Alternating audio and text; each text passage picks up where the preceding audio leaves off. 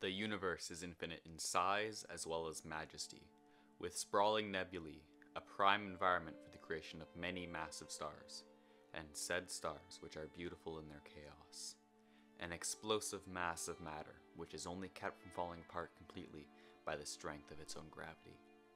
Around some stars are even smaller bodies of mass that orbit their anchor in a type of dance, slowly, oh so slowly, revolving around the sun. Now, we reach us. Even smaller things that live on a thing that is big to us, but when compared relatively to the rest of everything, is hardly anything at all. We are small, yet our idea is large, with complex civilizations made up of systems within systems. Every person has a role to play in the machine we call society. And at last, we reach the point of everything. Coding.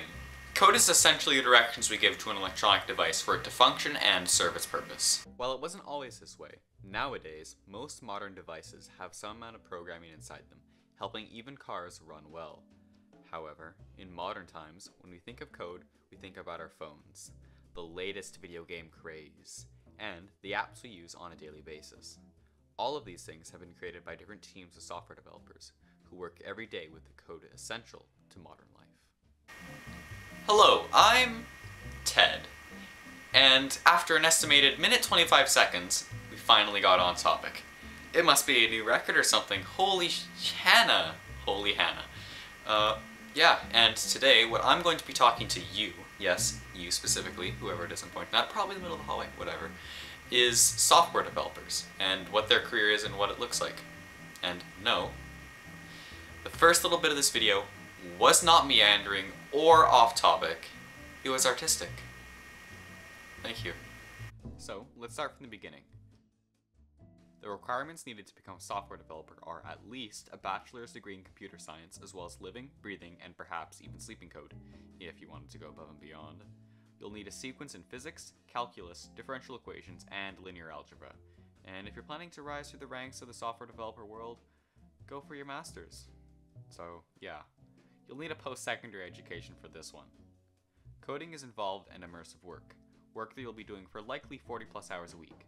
It isn't uncommon for software developers to be asked to come in for work over the weekend and clock in extra hours after their shift was supposed to have ended. In order to not burn out, a passion for coding is necessary. It's not all sad though.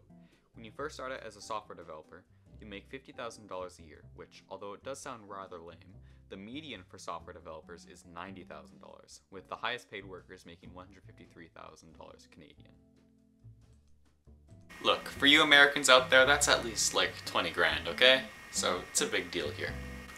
Good job, bub! You've been in the industry for 2 years, and you're making 89,000 Canadian yearly. You've really climbed the corporate ladder.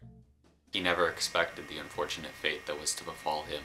If you've been in the industry this long, odds are you'll experience it. After literally years of hard work, you'll finally get laid off. Being laid off is a matter of when in the world of professional software development. It likely, hopefully, is not your fault.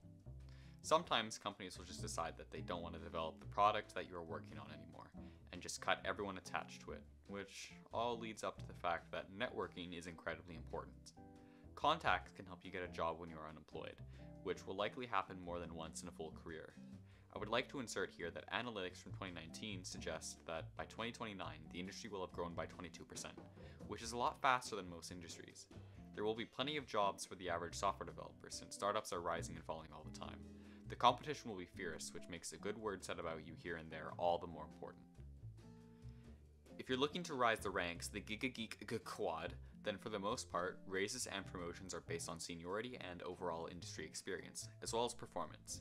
You could eventually rise to a managerial position, but before doing that, think about whether management is for you. If you wish to be a manager, acknowledge that management is a skill much different than coding, and I've seen many stories about someone becoming a manager because they can do so much better, before realizing that it's stupidity all the way up, and eventually leaving to become a programmer again. So, get promotions that allow you to use the same skill set that set you above the rest and made you eligible for said promotion in the first place. Dickhead. That's right. We're PG-13 now, boys. Buckle up. Forgive me, friends, comrades, dudes, but I'm about to put some negative vibes in this house. Coding is not all sunshine and rainbows. There are some things about this industry that are, admittedly, pretty sus. There are times you will crunch. Heavily. Depending, of course, on what you are programming for. And in case you're unaware, crunch does not refer to the eating sensation. It refers to grinding 24/7, never quitting. And in English, it means working long hours leading to an unhealthy work-life balance, often due to time constraints. If you are upset with the industry and have a revolutionary new idea, you could always found your own startup. But we know how those often go. That shouldn't stop you from trying, though. There are issues with limited infrastructure and conflicts between testing teams. I can grasp what they are, but I do not know the extent of said issues. Just that they are problems. And bad. That's software development for you, but I believe it's time we moved on to the next video.